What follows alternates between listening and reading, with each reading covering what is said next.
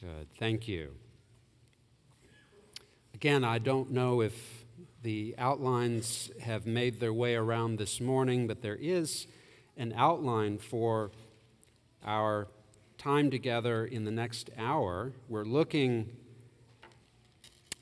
at paragraphs 6 and 7 of the confession, which deal with the sufficiency and the clarity of Scripture. So if you have those outlines, if you have access to a copy of the confession, I believe it's printed in the back of your hymnal, it may be on the handouts, you may find that helpful. Sarah and I are very grateful for all that this church has done to welcome us through RTS especially. I've made a number of trips to Texas, but this is Sarah's first time to Houston and to the state of Texas. So I have been very interested to get her first impressions of the state of Texas. And now these are my words, not hers, but I'm condensing conversations from yesterday and today. Her reaction has been something along the lines of, Texans really love Texas, don't they? That was confirmed for us this morning when she pulled at the hotel her waffle out of the waffle iron. It was shaped in the state of Texas. And South Texas, you were the first to go, I'm afraid. Well, Texans care about Texas, rightly so. And Christians care about the Bible, rightly so. And if you care about something, you want to know as much as you can about it. And that's why we're here. And we're going to look at two attributes of Holy Scripture so that we can better understand it. And in better understanding the Scripture, we would better know and love the author of Scripture, God Almighty. So let's look, to begin, at the sufficiency of Scripture. That was introduced in paragraph 1. The Holy Scripture is the only sufficient, certain, and infallible rule of all saving knowledge, faith, and obedience. And it's in paragraph 6 that will be explained and worked through. There are two things to see in this paragraph. The first is the sufficiency of Scripture. And the second may be a little surprising. I've chosen a word, it's not unique to me, but it has a bit of shock value. This paragraph not only teaches the sufficiency of Scripture, but it also shows us something about the insufficiency of Scripture. Meaning there are some things God has not designed the Scripture to do. And so we want to think about that together. So to begin, the sufficiency of Scripture, and the confession is making two claims. Positively, it's saying the Scripture is complete. The whole counsel of God concerning all things necessary for His own glory, man's salvation, faith, and life. These are all set down in Scripture. In other words, all that you need to know to glorify God, to be saved, for faith and life, faith and obedience, is set down in Holy Scripture. You don't need to go anywhere else because Scripture is incomplete.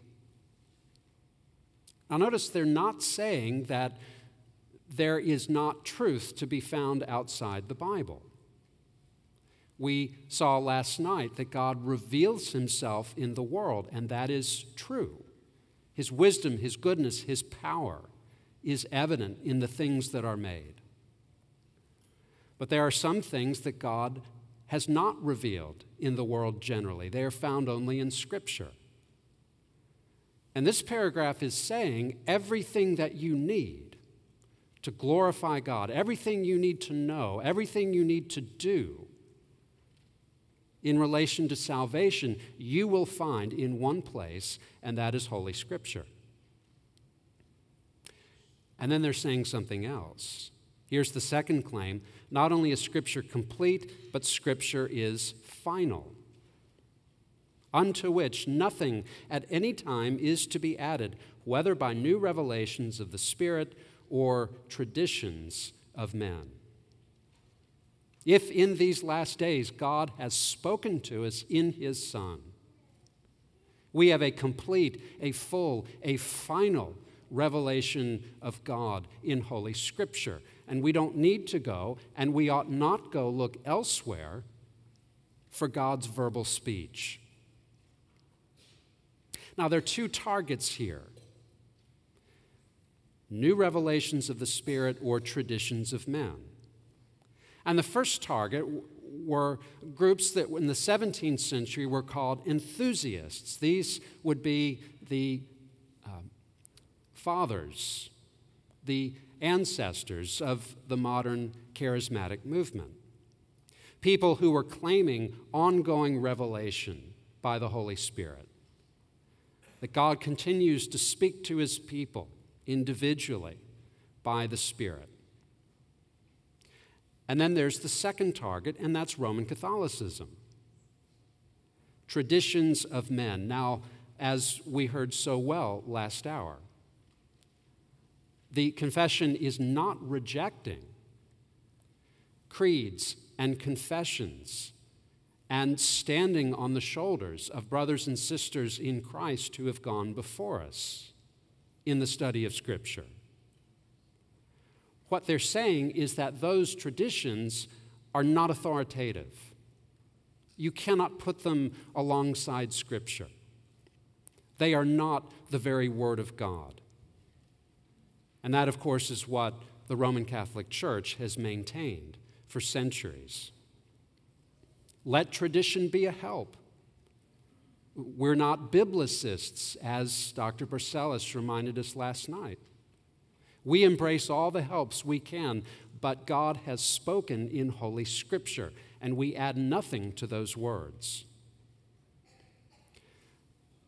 So Scripture, the Scriptures of the Old and New Testaments, are the only rule of faith and practice.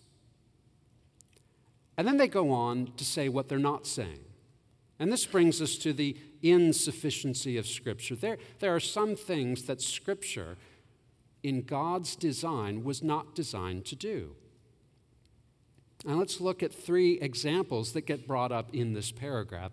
The first is illumination, the saving, enlightening work of the Holy Spirit. We acknowledge, they say, the inward illumination of the Spirit of God to be necessary for the saving understanding of such things as are revealed in the Word. Notice they're not saying that the Spirit is saying more words than were given in Scripture, but the Spirit is doing something by and with the Word. They're saying it's possible for you to know the content of Scripture and not be saved. You need more than just awareness of the contents of Scripture. You need more than to be able to pass a test about what Scripture says or doesn't say. You need what the confession calls a saving understanding of the Word, and that's something that only the Spirit of God can do. Well, what does all this mean? Well, think of James in the 2nd chapter. He says, you believe that God is one. You do well.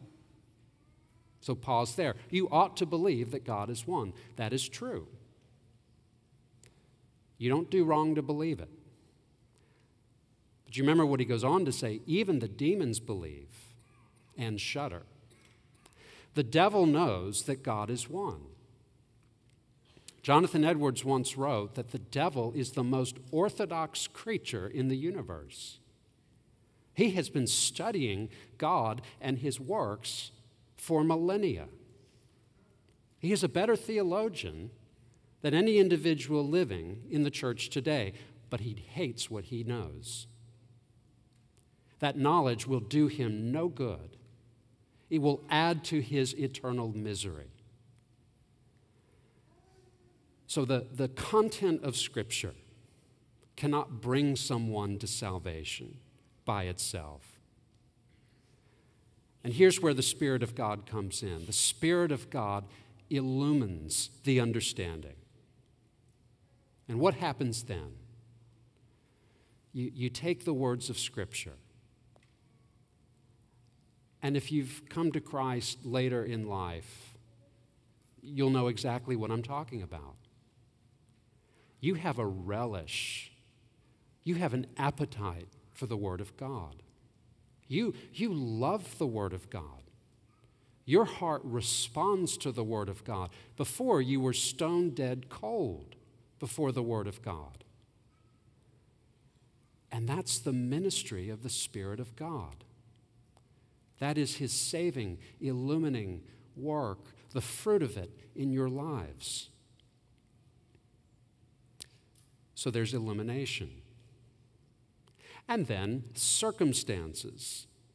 There are some circumstances concerning the worship of God and the government of the church, common to human actions and societies, which are to be ordered by the light of nature and Christian prudence according to the general rules of the Word, which are always to be observed.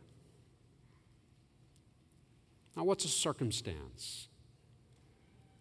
Well, a circumstance is when you do something.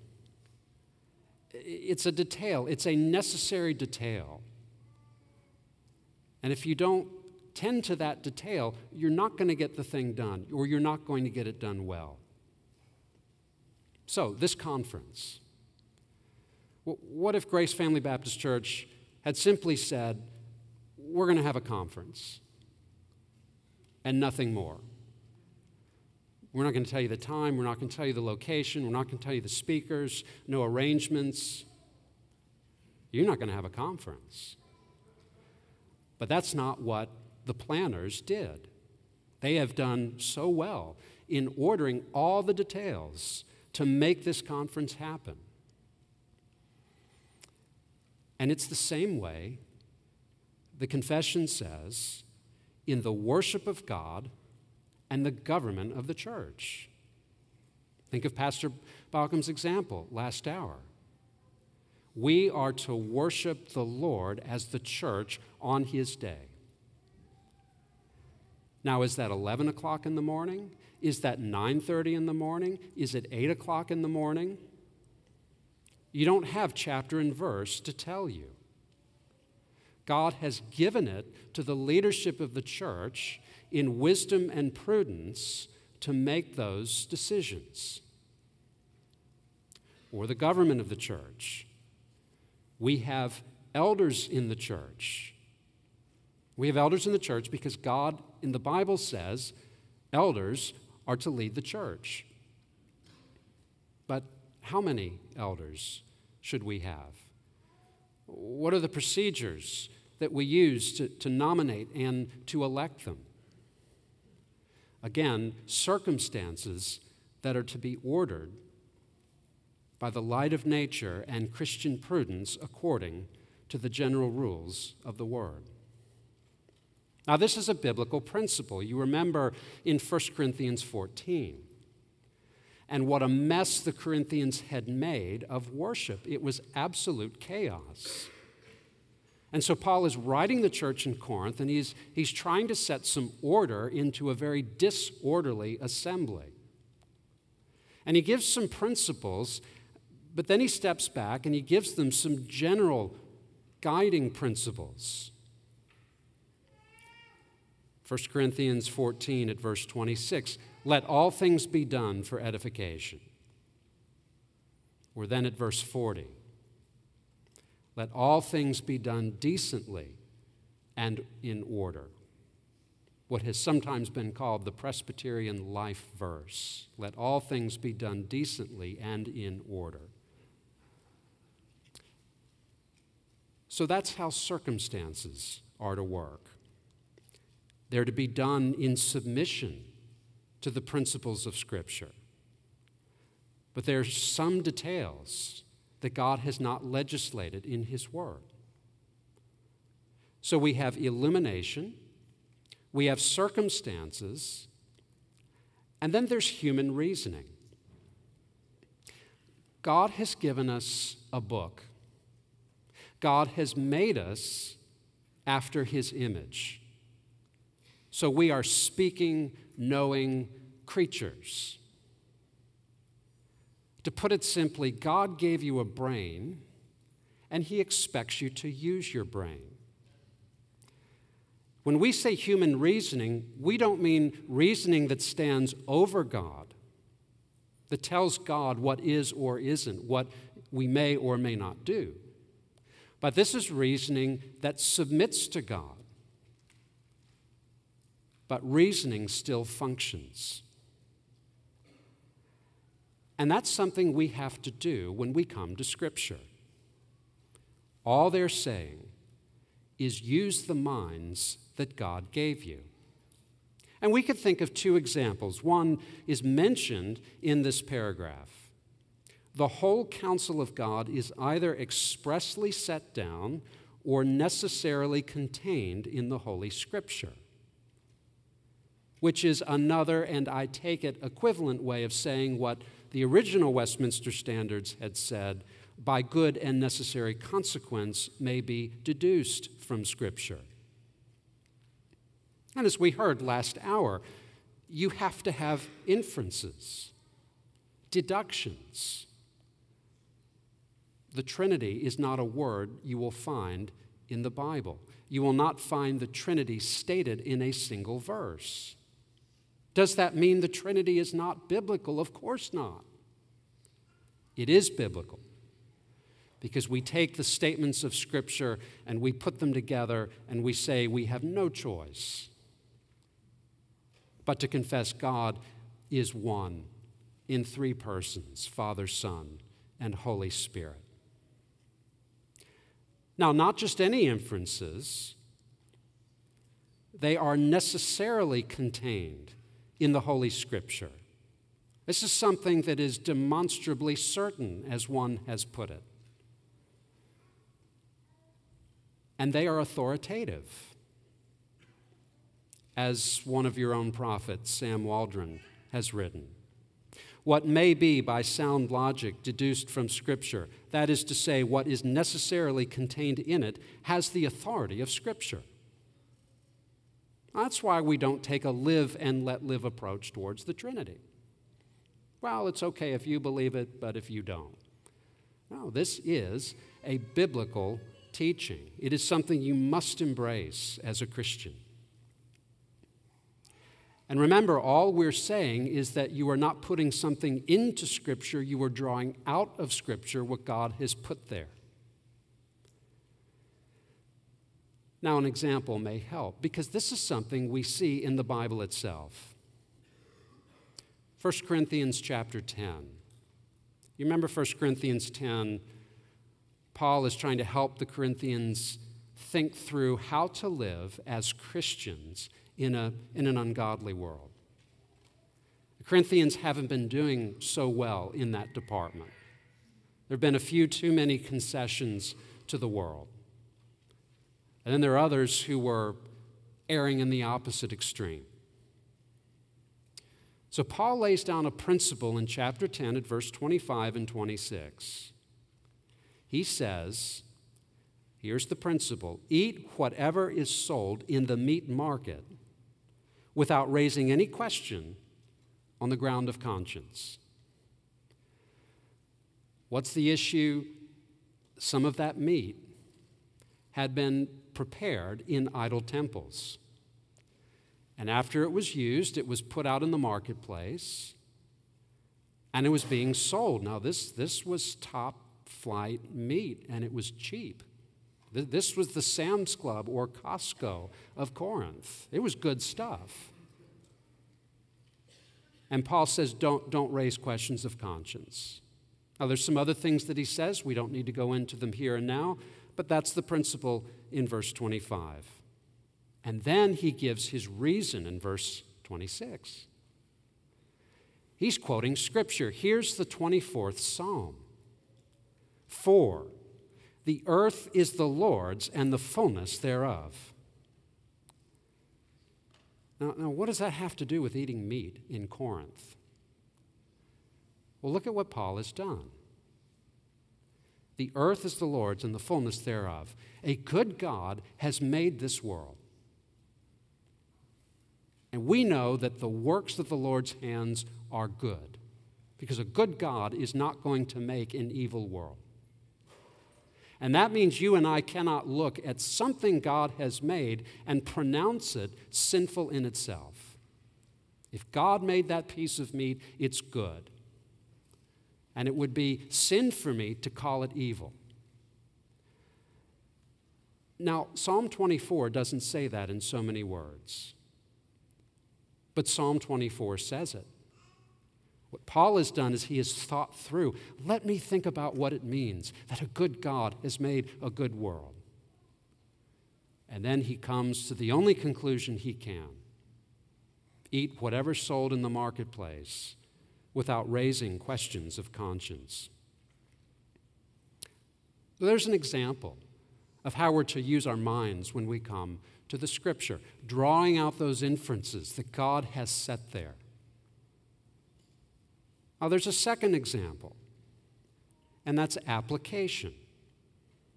And we do this so often, we sometimes don't stop to think about what we're doing. What do we do when we apply the Scripture? We are taking a command, a principle given us in the Scripture. We're looking at the facts or the situation that's in front of us, and we're connecting the two. And we draw a conclusion. And that conclusion is, this is what God wants me to do here. Now, here's the remarkable thing. I have looked at any number of translations of Scripture.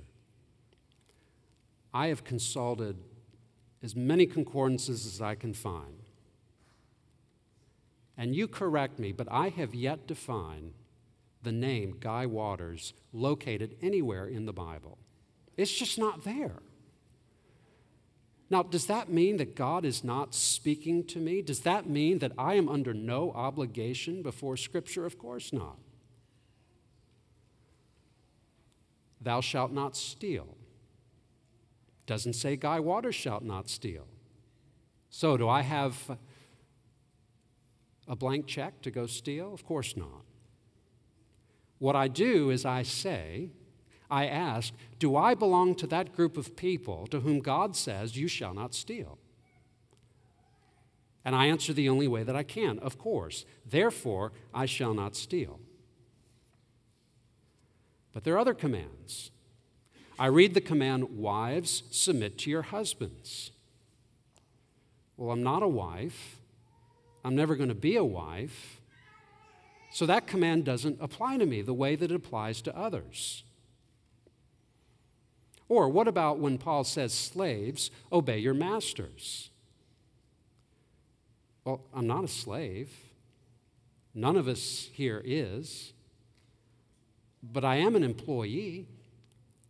I'm under authority in the marketplace, so there is some application for me there.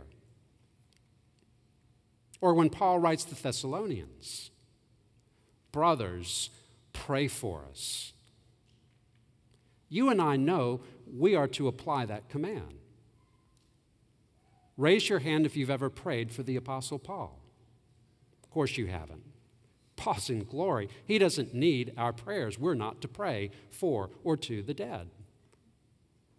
But you know to apply that by praying for those who preach the Word of God.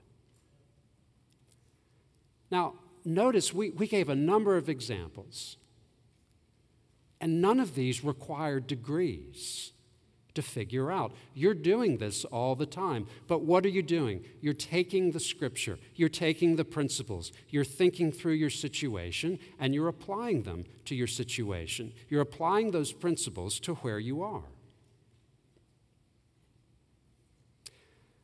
And then there are Proverbs. Just take one example.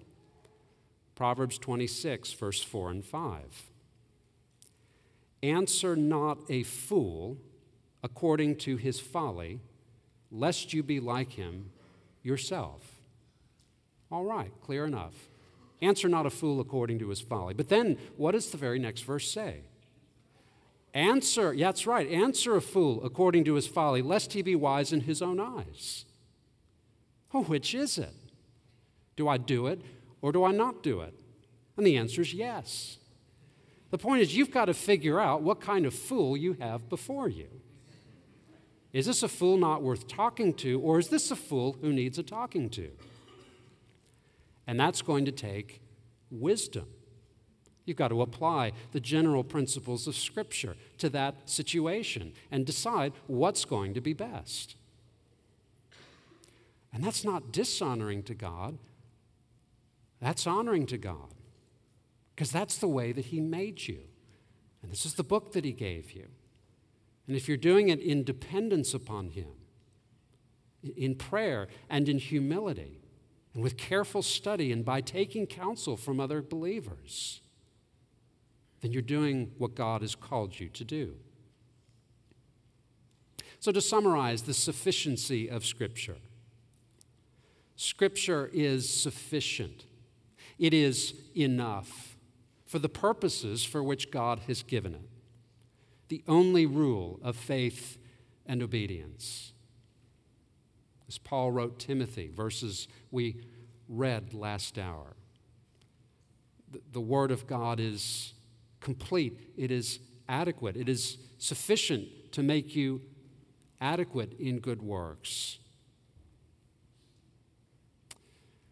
But even in those areas about which Scripture does not speak, Scripture doesn't tell me how to repair a carburetor. Scripture doesn't tell me how to speak the French language. But it does tell me whether you eat or drink or whatever you do all to the glory of God. And in that way, Scripture guides the way I repair a carburetor or I learn to speak French. All of life is lived in submission to Scripture.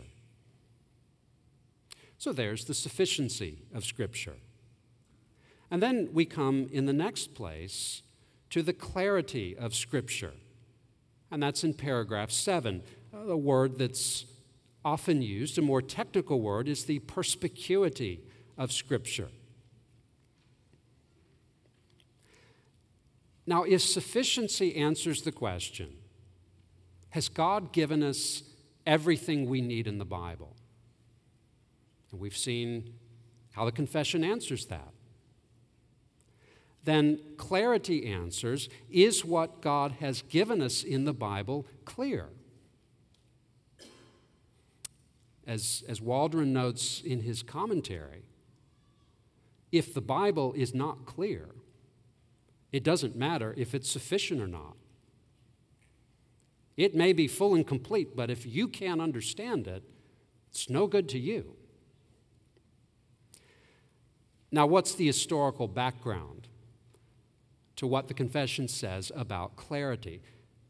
The historical background is the Roman Catholic Church.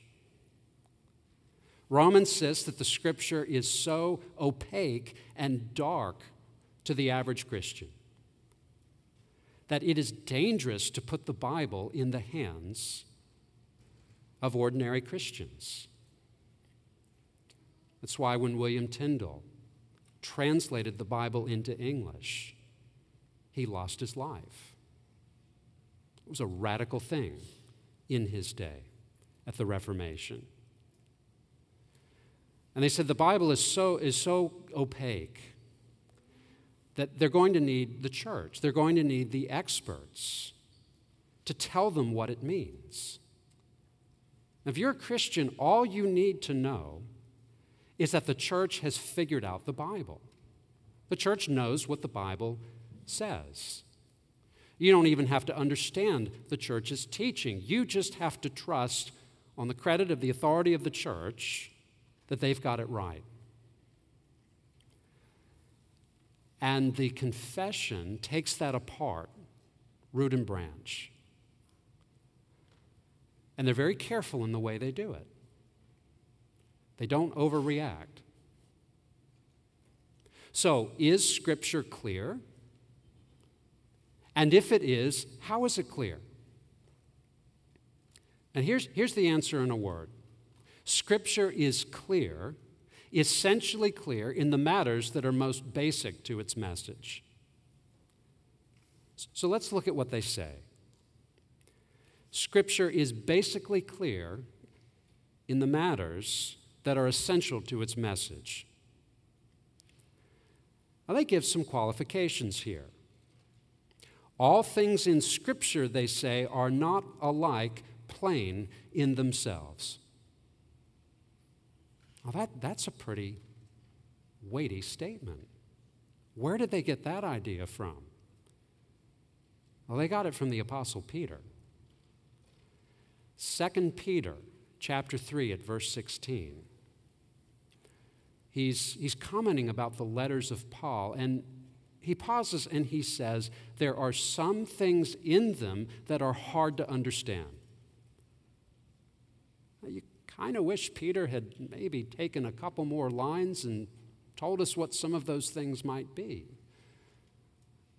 But in God's wisdom, he didn't. We're content with that. It is enough to know there are some things in Paul that are hard to understand, and we have that on the authority of an apostle. There are things in Paul that are inherently deep and difficult and hard. The confession also says, nor alike clear unto all. Something may be clear to you, it's not clear to me.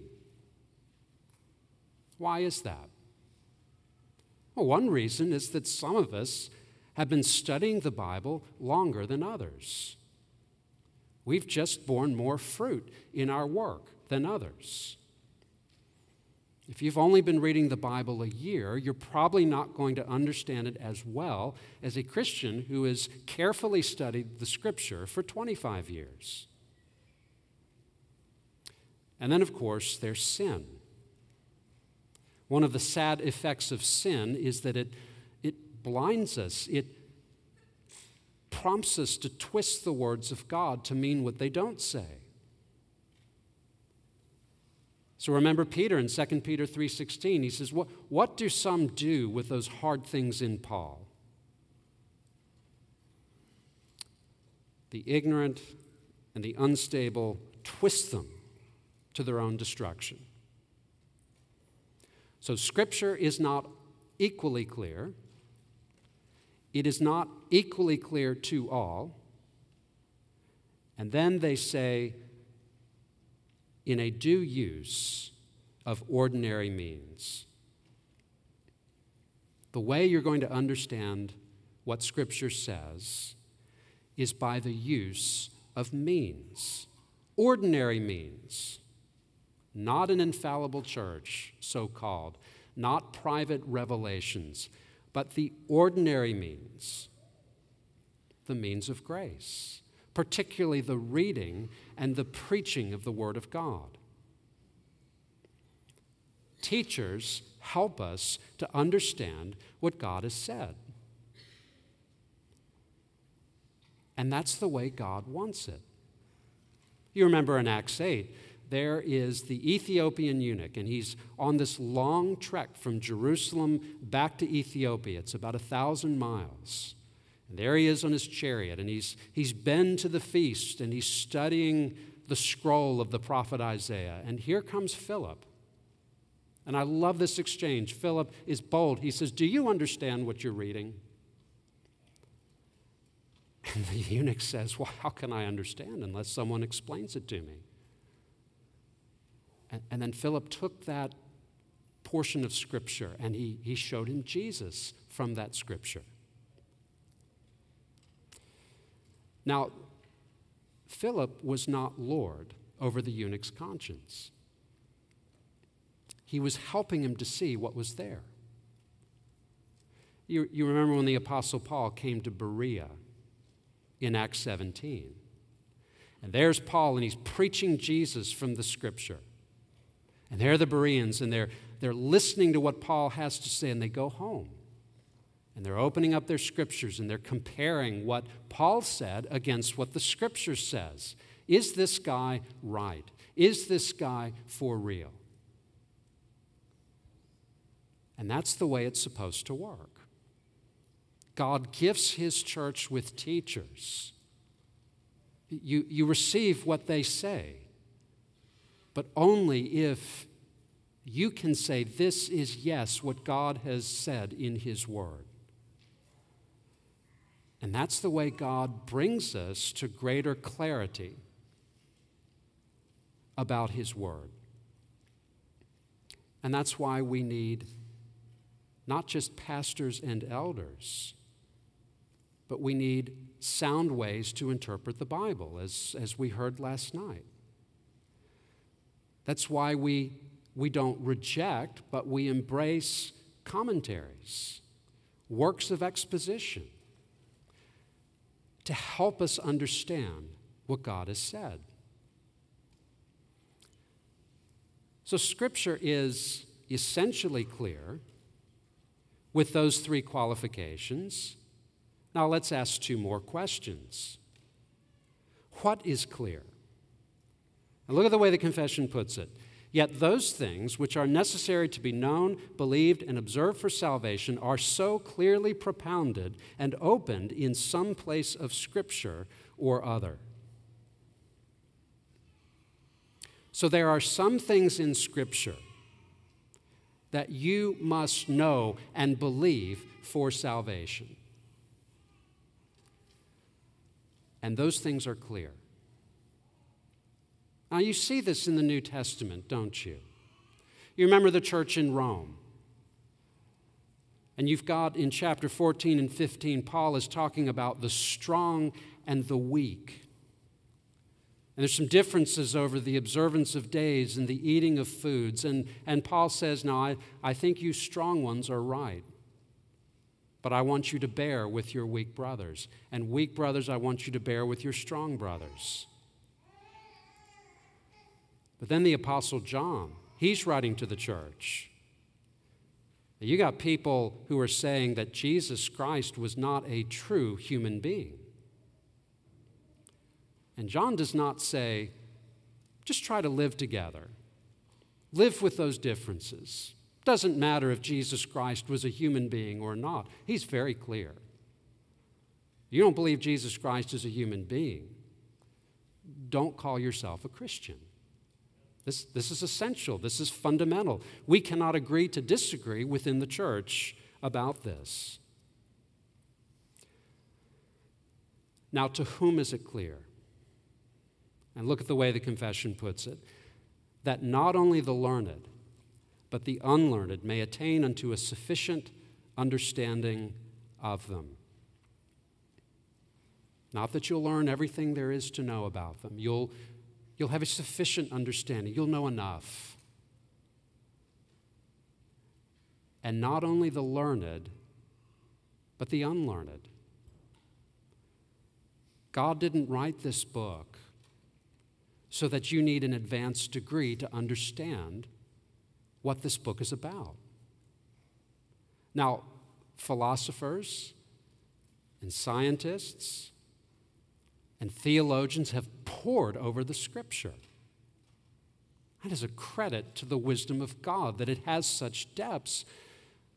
But God has written this book in a way that if you don't have that learning or training, you can read this book, and with the helps God has given you, you can understand what it's about.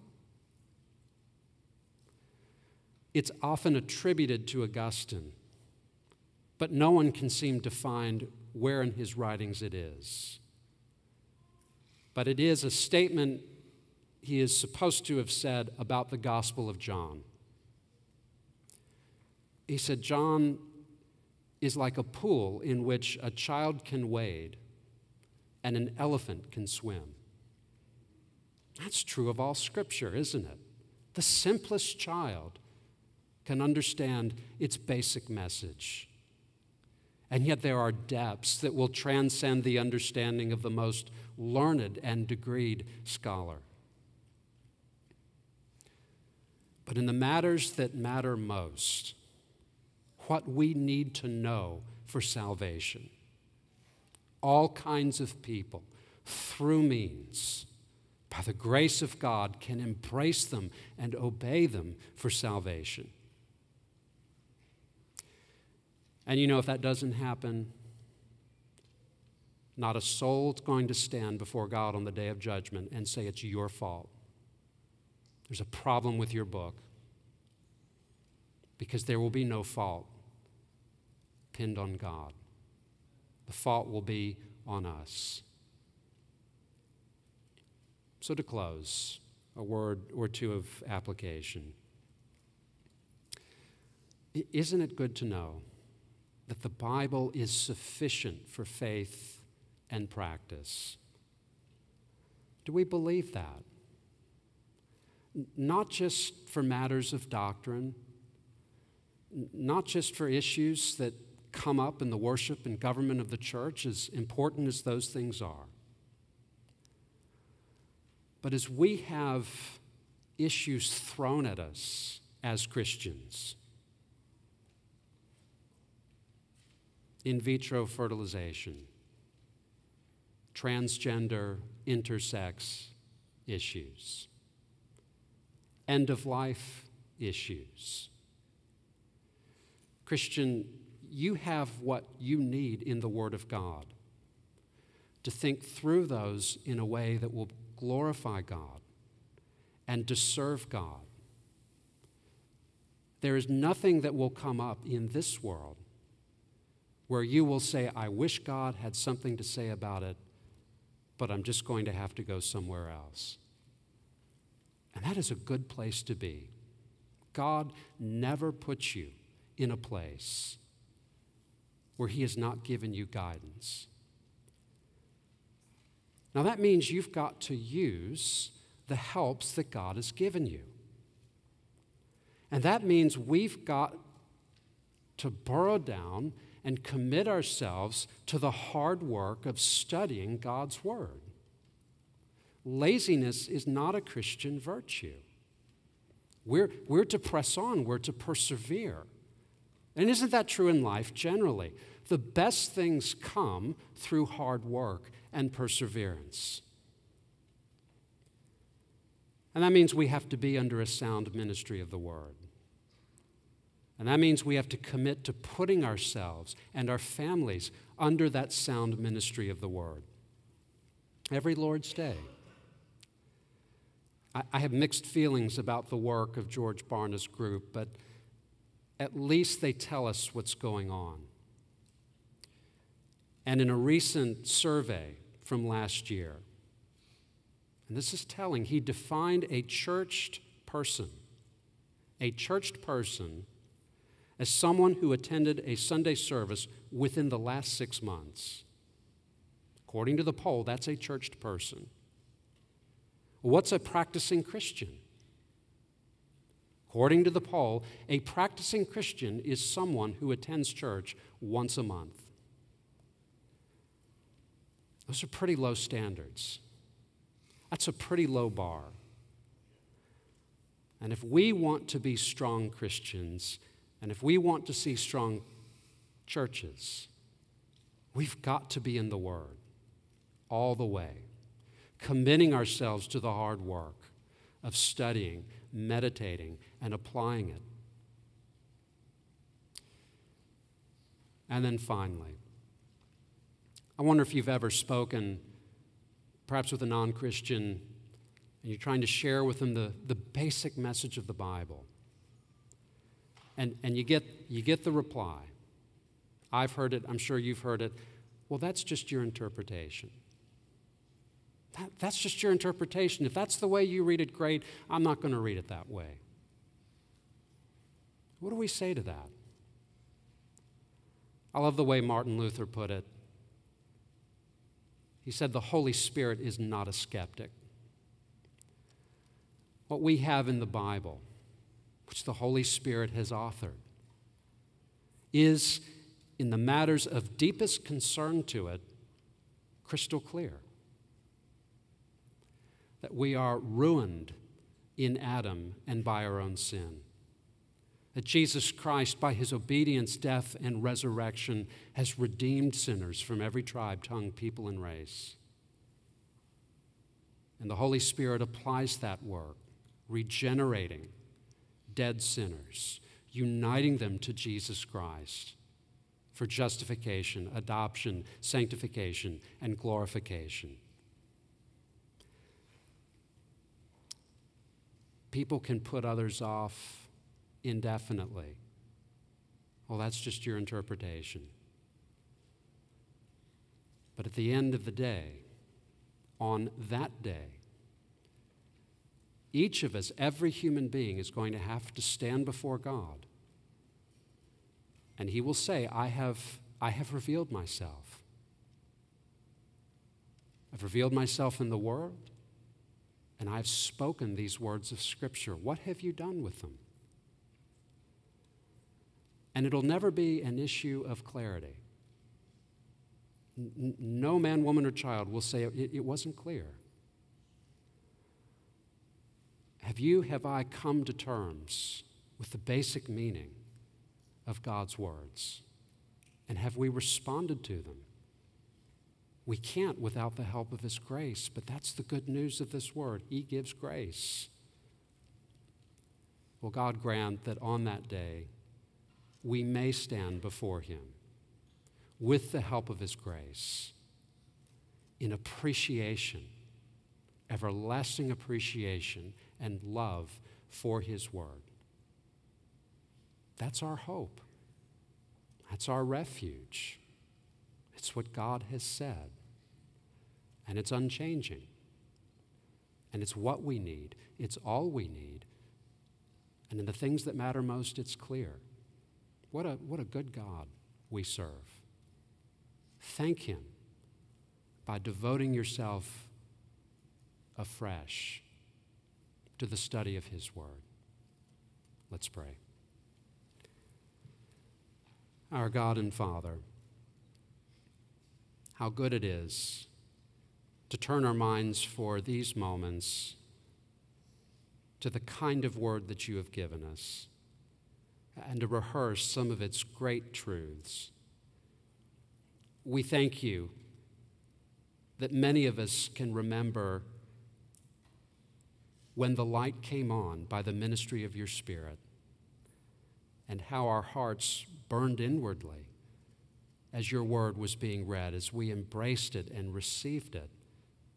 And by your grace, we continue to do so, believing it and obeying it, not with sinless perfection, but with all that we're able to muster. And Father, we praise you that others of us cannot remember a day when we did not trust your word with faith, when we have not striven to walk with you in all the ways appointed in your word. What a blessing. Father, we pray that we would continue on these paths. We didn't put ourselves here. You did. And we can't keep ourselves here, but you can. And you said that you will through Jesus Christ, in whose name we pray. Amen.